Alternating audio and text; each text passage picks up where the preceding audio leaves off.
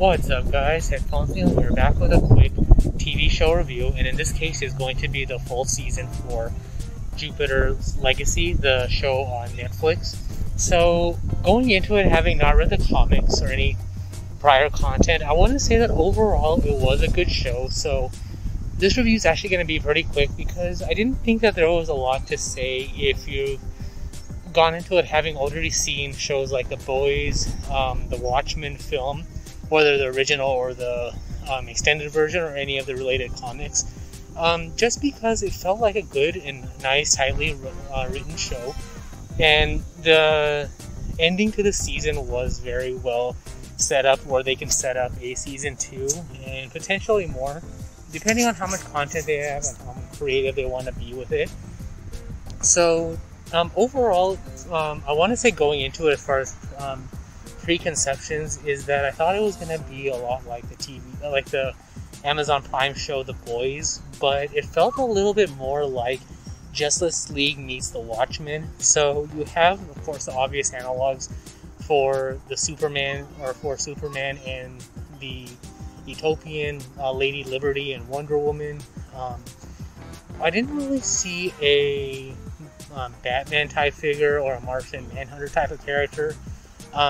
But we did have a Professor X character in the form of the Utopian's brother, and I actually found his character to be particularly intriguing because he felt a lot like a fallen Professor X rather than the good version of him. So imagine if Professor X, like in the reboot with Days of Future Past and those films, where instead of being the good person or wanting to see the good side of humanity, he believes Magneto and sets up the war between mutants and humans. So overall, that character was the most intriguing. And then otherwise, the show was more of a look of the changing of the times. So the original, the old guard of superheroes, like with the Utopian and the rest, were trying to solve the problems of their time, but now when they have kids and they try to apply those same principles and ideals, it doesn't quite work because the ideals have changed, the goalposts have moved,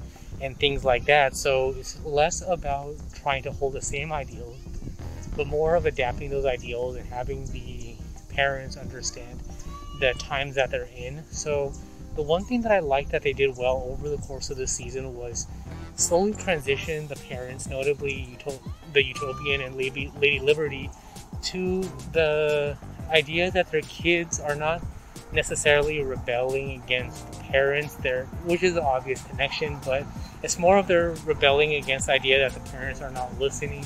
They're trying to stick to their old ideals instead of seeing the times that they live in.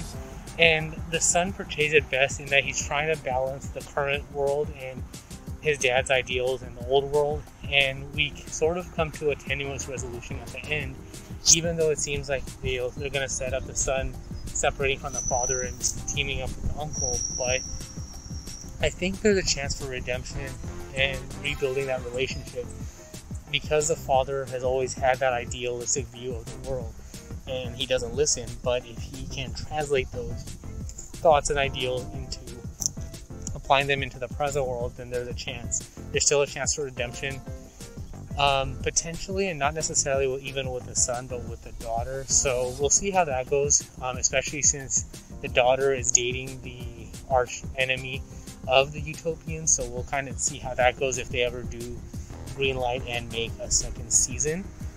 Otherwise, that's really about it. And I like that they had a drop in the second half of the season as far as some of the stories of H.P. Lovecraft. And so if you've seen Lovecraft Country on HBO, then you kind of see that kind of tenuous relationship as far as the race wars go.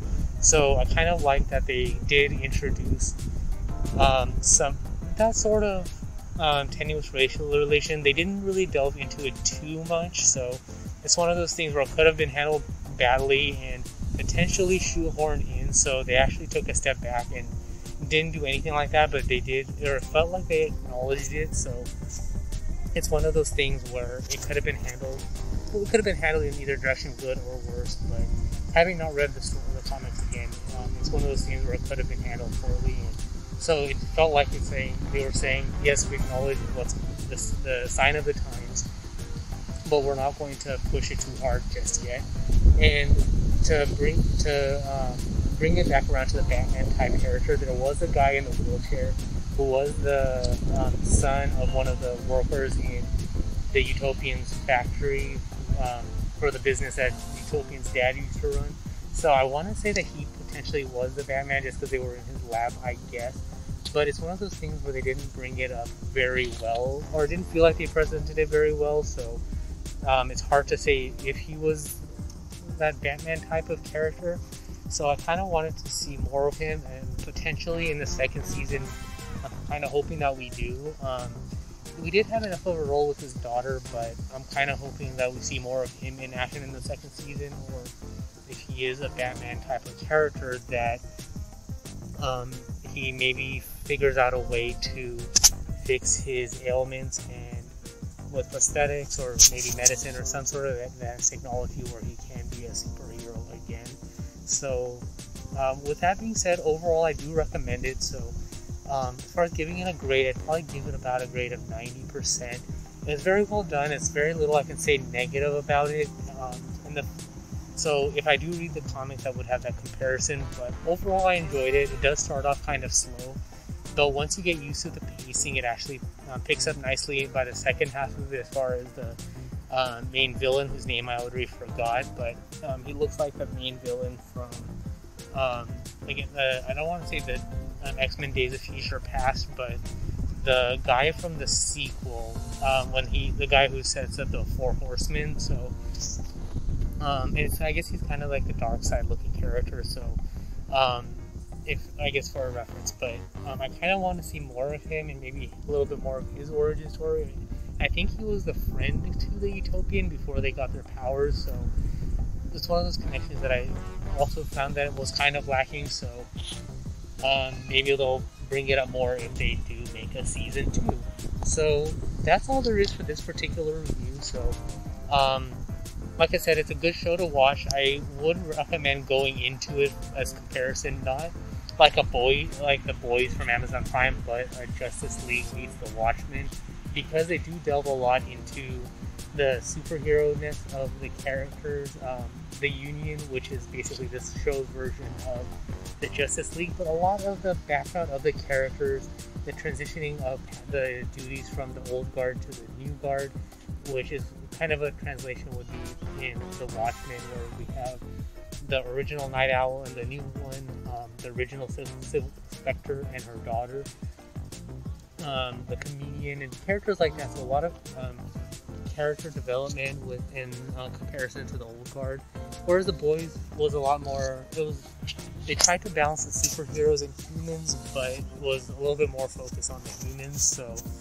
And a lot of violence for sure there. Here we have one big piece of violence, but in general, and a few fight scenes, but nothing overall that can be on the level of the boys. So that's kind of why I would want to say that it's less like the boys and more like Justice League meets Watchmen.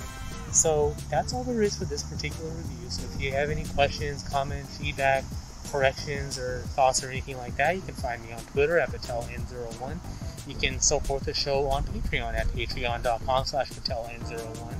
And of course, the website is headphonesnail.reviews for past episodes, subscription links, all of support options, and all of that good stuff. But thanks for tuning into this particular episode, and until next time.